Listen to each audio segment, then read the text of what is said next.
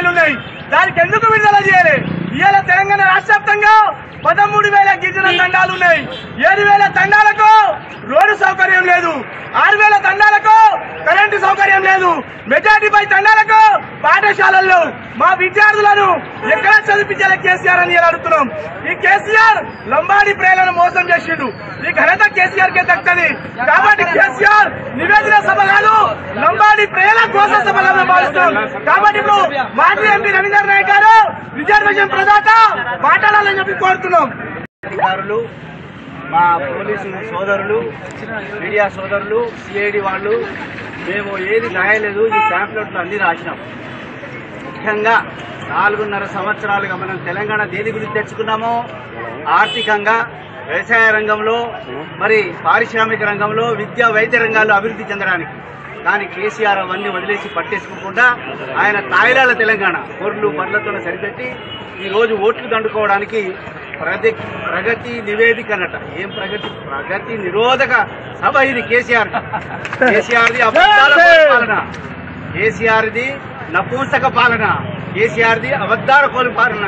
కేసీఆర్ మమ్మల్ని అందరినీ మోసం చేసి గత 4 సంవత్సరాలుగా గిరిజనులని వాళ్లకు 10% రిజర్వేషన్లు ఇవ్వకుండా మరి అనేక పోస్టులలో ఈ రోజు వేలాది మంది గిరిజనులకు నష్టం జరిగింది.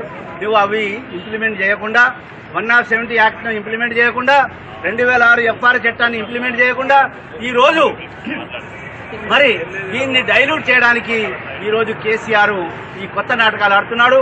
ఈ మా యొక్క తెగలలో గొడవలు పెట్టినాడు. బిడ్డ, మేమున్నది 10%, మొన్న నువ్వు గెలిచింది 6%తోనే నీకు వచ్చిన 35% ఓట్లే. ఈసారి నిన్ను గిరిజనులు, ముఖ్యంగా లంబాడీలు నిన్ను వాయించి కొట్టడానికి తయారుగున్నారని చెప్పేసి చెప్తున్నాను. బిడ్డ, కాబట్టి కేసీఆర్ నువ్వు నాటకాలు ఆడుతున్నావు. పిల్లి లెక్క పాలు తాగుతున్నావు కేసీఆర్. నువ్వు పిల్లి లెక్క నీ గతి ఏముండింది? నువ్వు 1976-78లో నువ్వు కాంగ్రెస్ లో ఉపాధ్యక్షుడిగా ఉన్నావు. యూత్ కాంగ్రెస్ లో 1983లో నువ్వు ఎమ్మెల్యేగా ఓడిపోయినావు. ఆ రోజు నేను ఎమ్మెల్యేగా గెలిచిన. బిడ్డ, నువ్వు ఆ రోజు మరి నువ్వు ఎటువంటి వాడివో నాకు బాగా తెలుసు. ఆ రోజు నన్ను మోసం చేసినావు.